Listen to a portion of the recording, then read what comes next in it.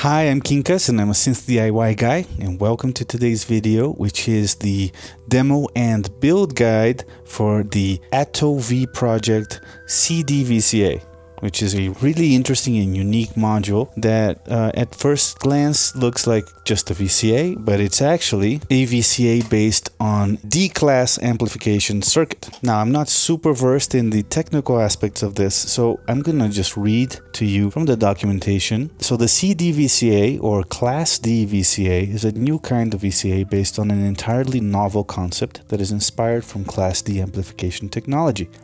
This is not a transparent VCA and brings a lot of character to the sound. It's the first VCA that tracks 1 volt per octave. The concept is the input signal is turned into an ultrasonic pulse width modulation signal at around 34 kilohertz.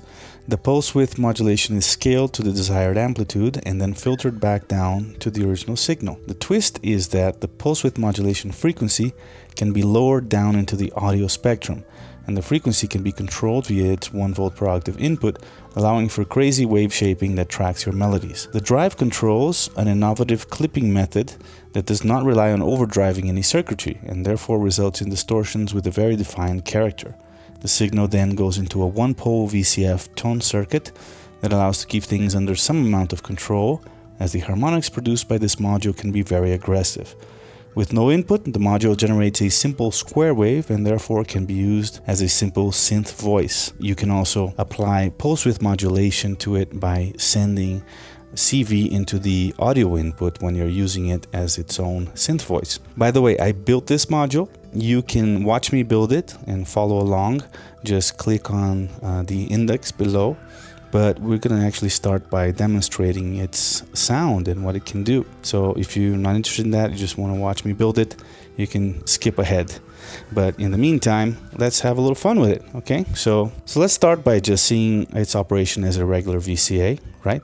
So I'm sending it the core output from my Generate 3 module here, right? And as I turn up the VCA knob here, already we can hear it. See, I have the frequency all the way up, drive all the way down, and filtering all the way up.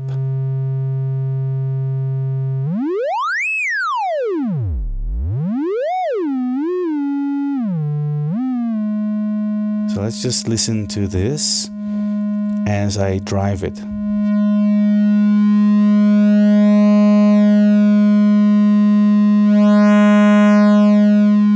Indeed, it's very interesting drive sound. I can filter that a bit, right? But let's give it some movement. I'm gonna use the step 8 here to sequence. I'm gonna trigger a clock.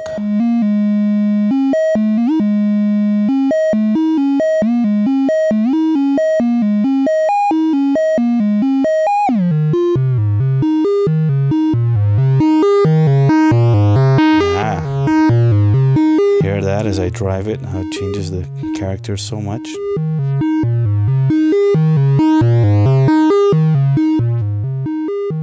Now let's use the VCA functionality, right? I have a contour 1 acting as an envelope generator here. I'm gonna send that to the VCA input here.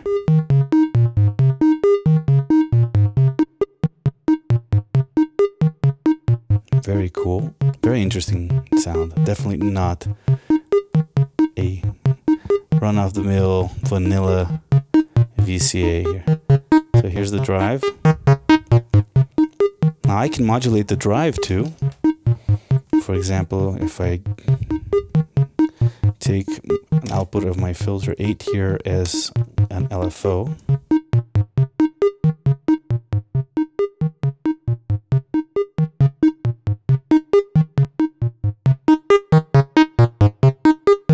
and now the drive knob becomes an attenuator.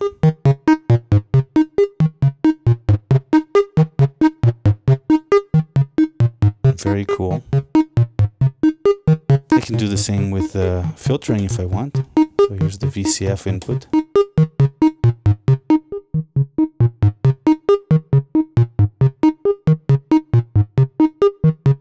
In fact, I can use audio rate modulation there.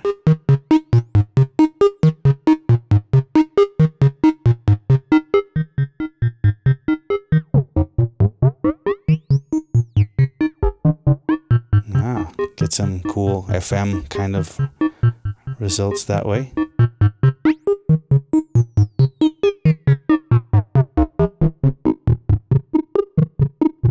Let's bring it back to LFO here.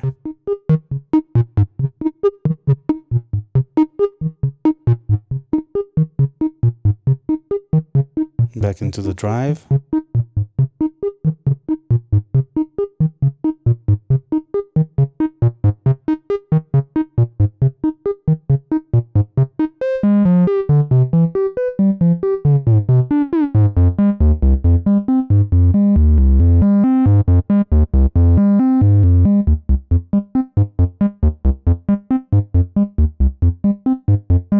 Let's change up our sequence a little bit. By the way, I'm not using a quantized sequencer, just using voltages that I find by just twiddling these faders here. Not worried about being in any key or scale.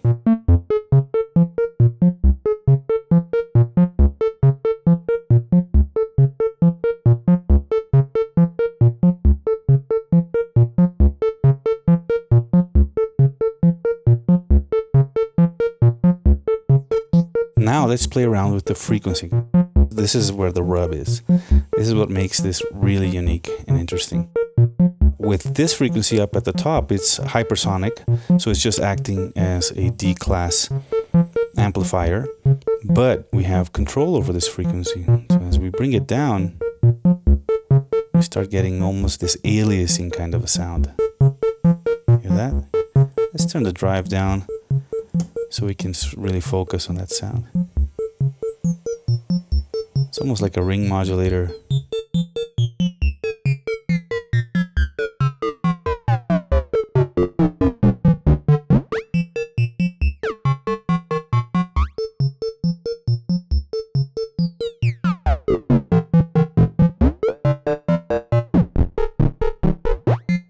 All right. Now, since I've calibrated this to 1 volt per octave, I can actually take the output of our sequencer here, and we'll split it. We'll use the multiple. And we can take one output to the frequency input here of the cDVCA. The other one to our oscillator again. So now the timbre remains consistent because we're tracking that frequency.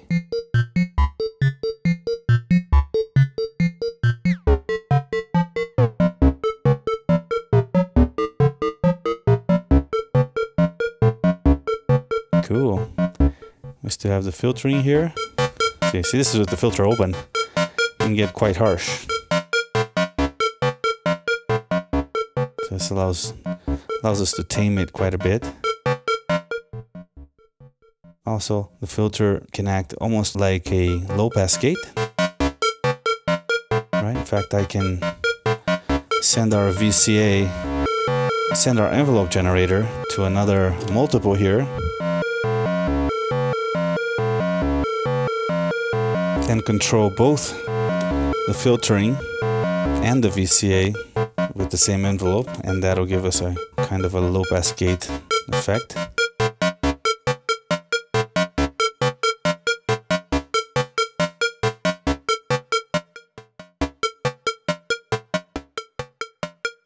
Super percussive, isn't it?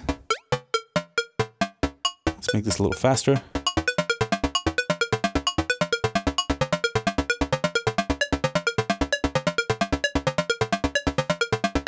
Maybe we want to attenuate that CV that's going into the filtering, and that'll allow us to have a little more control over the timbre.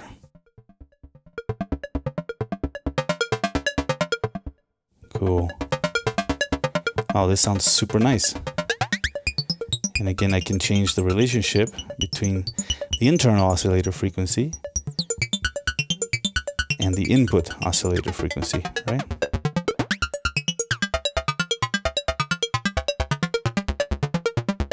And I can fiddle with the drive.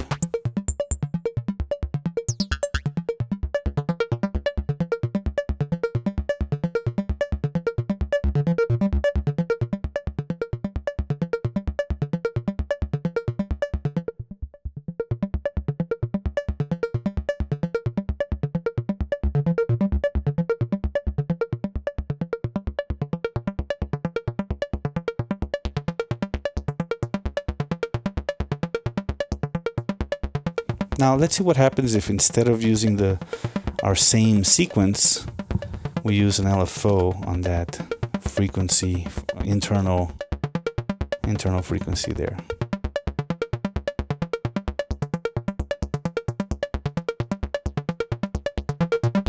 Let's turn the drive down. Listen to that.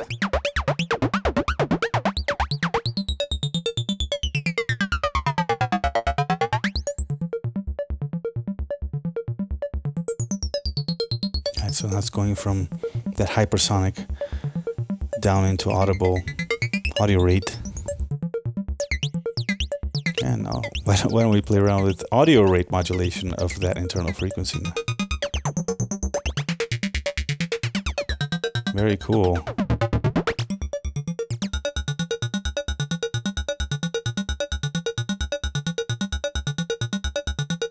Now here's another idea.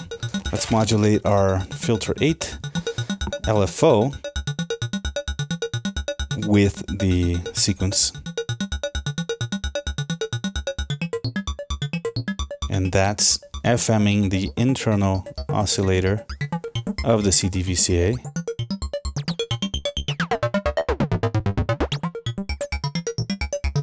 The little drive. The drive kind of nulls out the effect of the internal oscillator. But we do get a timbre change when we change the center here. Very cool. Let's bring that out again. Ooh, listen to that. I love it when I bring the VCA down while modulating both the VCF and the VCA with an envelope generator. Sounds super plucky and percussive. And you can find the sweet spot for that frequency knob too, as well as the drive. Get some very percussive sounds. How about we use, instead of the triangle wave here from the Generate 3, let's use the full output, where we can create more interesting waveforms that include the fundamental, the even harmonics, and the odd harmonics.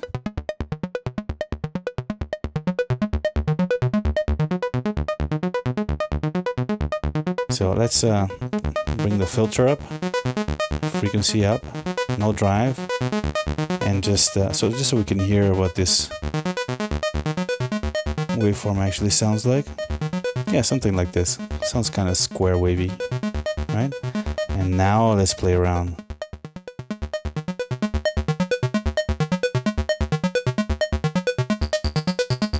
Haha, cool.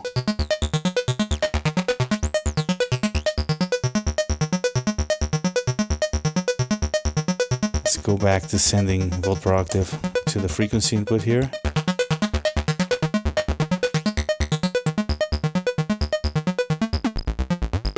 Make it bassier, pluckier, darker.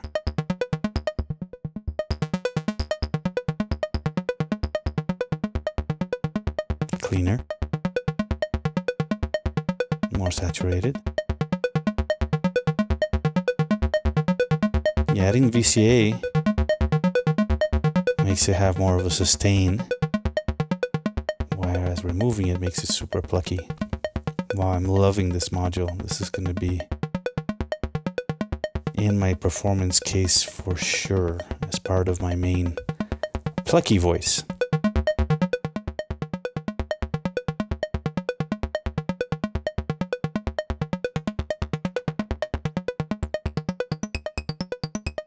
Listen to that, super percussive. Let's make the envelope tighter.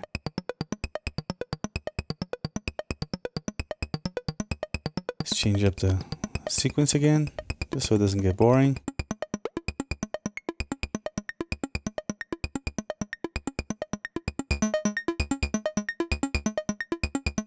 A little longer envelope.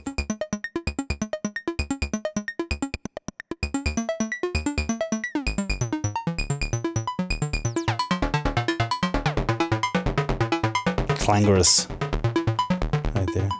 Yeah, bring up the drive, it loses the clangoriness. Cool. And turning up the VCA makes it less plucky. I definitely like it in the center here.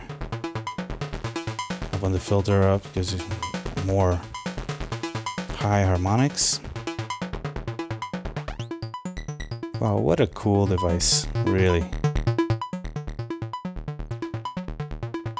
Now, here's the thing. You can also use it as its own little voice, right? Because the oscillator in there actually goes down to audible rate. So let's remove, I just removed the generate 3 oscillator from the input, and we're just going to use its own built-in oscillator.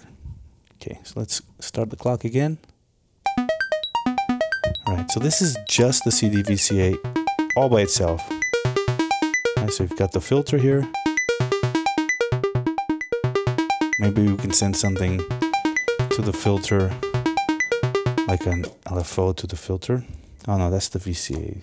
The filter to come from maybe triangle wave here from the middle path.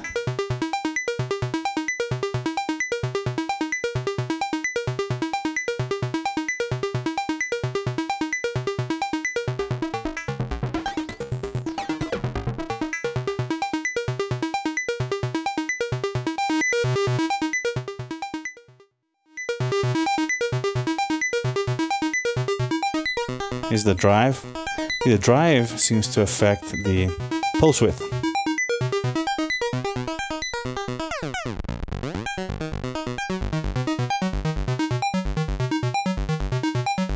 And I'm told that you can also affect the pulse width by sending a CV to the input, right? So let's bring this.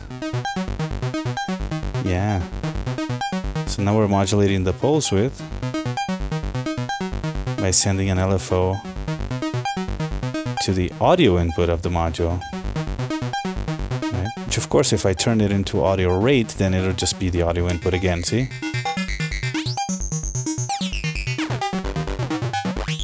And we get into clangorous territory again. Let's bring it back to LFO here. Yep, we're definitely affecting the pulse width. In fact, let's make it all one note. We can really hear that pulse width change there. Now, I can also do that by sending it to the drive. You get even more radical pulse width in the drive input there.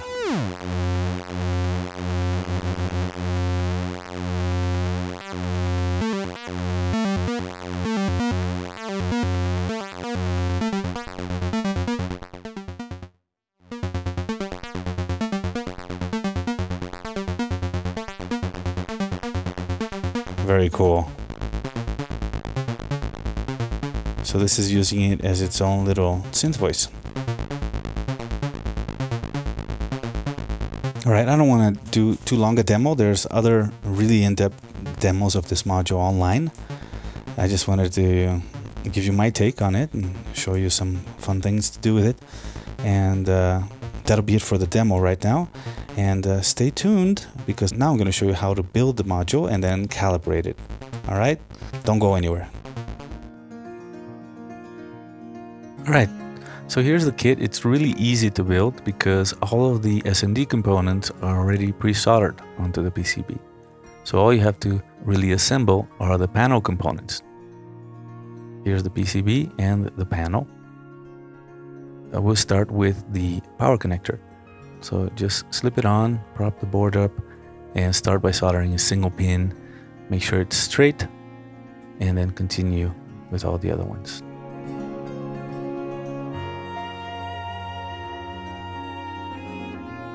Okay, so now let's move on to the potentiometers. Keep track of the values. One of them is 10K, all the others are 100. And the jacks. As you can see, all the ground lugs are facing upward.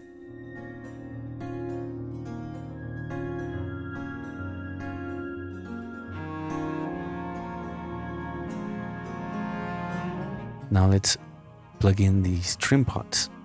The trim pots don't really stay on very well, so you need to twist out those legs on the bottom there to keep them nice and flush to the board.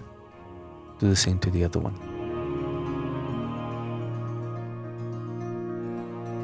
And the LEDs, make sure they are oriented correctly. The longer leg is positive, and that's indicated on the silk screen as well.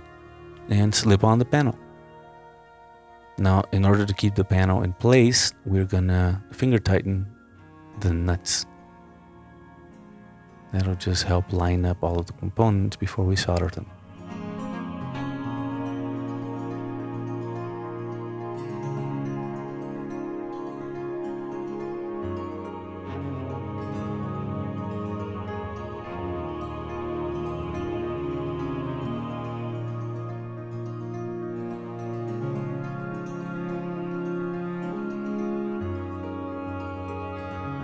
Now, I didn't have masking tape to hold the LEDs in place, so I just used my fingers and twisted out the legs and solder it all up.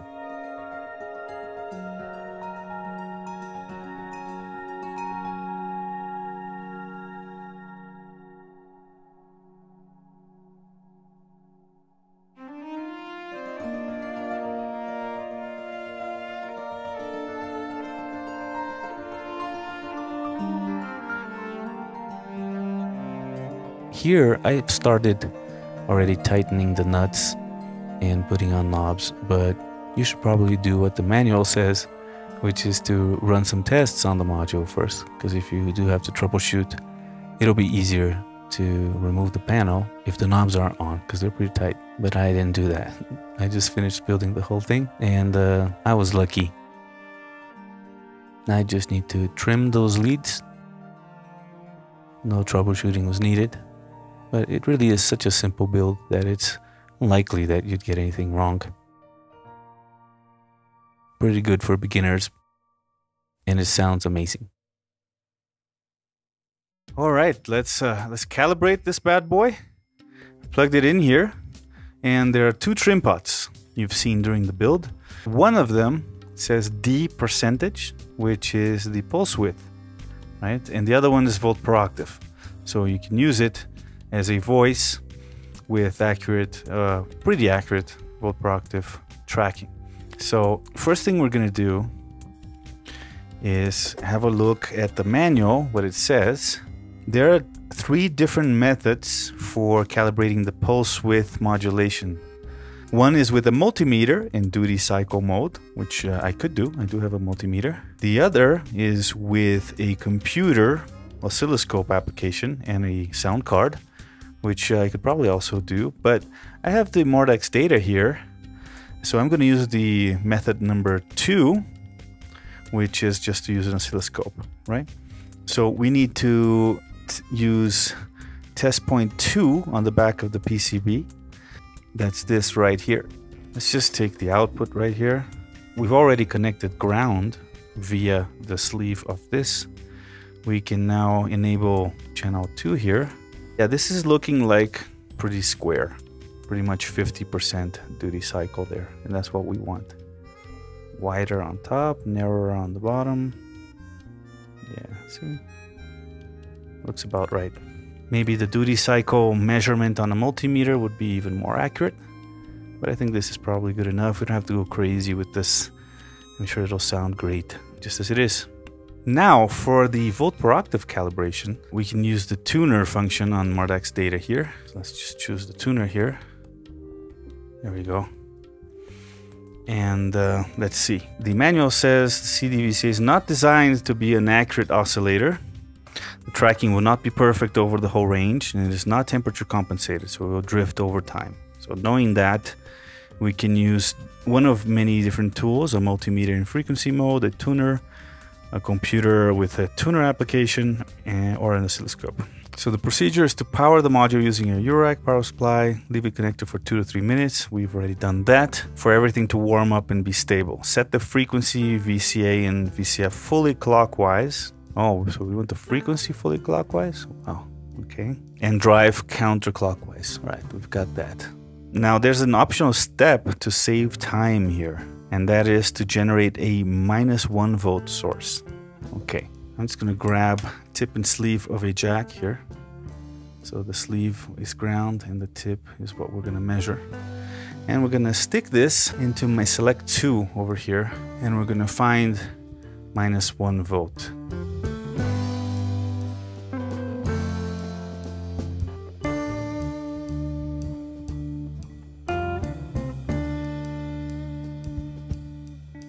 I think that's good enough, eh? Minus 0.999. That's gonna be as close as I'll probably get. So we're gonna plug this in to the frequency input jack. Okay, now we'll measure the voltage at test point 1. We're supposed to measure 0.195 volts at this point. You can probably just grab a sleeve here of any of these jacks for ground. There you go. And grab the actual test point itself with my alligator clip here. Well, that's pretty close right there, right? We're supposed to measure 0.195 and we're measuring 0.19. So I just need to turn that trim pot a little bit, this trim pot right here, until we get a 9.5 there. Here it goes.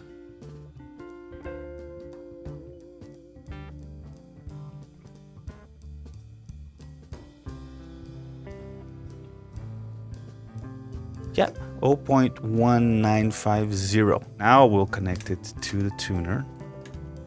We're gonna use the output jack right here. And now we're supposed to send 3 volts. So let's use the meter again to measure 3 volts coming out of the select 2 module. Right, so now I'll turn this until we see 3 volts in the multimeter. Getting there, yeah, there we go. That's pretty darn close right there. So that's 3 volts. Now we have to send those 3 volts into the frequency. All right. And now we're supposed to tune it to a C5. Just gotta bring it down a little bit. Yeah, that's C5. Okay. Now it says send 1 volt into the frequency and adjust the trimmer. So that's a C3. Okay, so we've got C5 now. Then we'll get it to where it's 1 volt. There it is. Now we'll stick that back into the frequency input of the cDVCA. And that's supposed to read C3. So we need to adjust the trimmer so we see a C3. So let's go. C sharp and C3.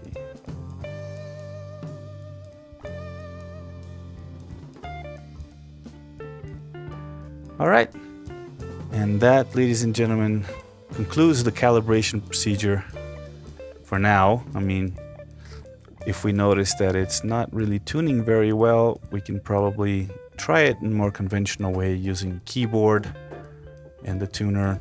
So this was using the manual's save time routine for tuning this module. That's it for this. I hope you liked the video. Hope you had fun building yours, or if you didn't, just enjoyed the demonstration. And I'll see you soon, and stay noisy.